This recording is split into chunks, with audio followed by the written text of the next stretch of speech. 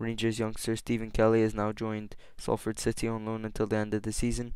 Kelly is a Rangers Academy graduate and has spent his whole professional career on the books of Rangers. He went on his first loan to Ayr in 2019 and spent the whole season there. The next season he went away on loan to Ross County and impressed the whole season there. He played one game off the bench in the Europa League qualifying and another game off the bench in the League Cup for Rangers this season. The intention for him to stay at Rangers this season wasn't for him to play games, but it was meant for him to be training with the first team and learn from the likes of Stephen Davis. He's already played 3 times for Salford since joining them and has made an instant impact. I think he'll do well in League 2 for them, and I think he'll impress. Thanks for watching. Bye.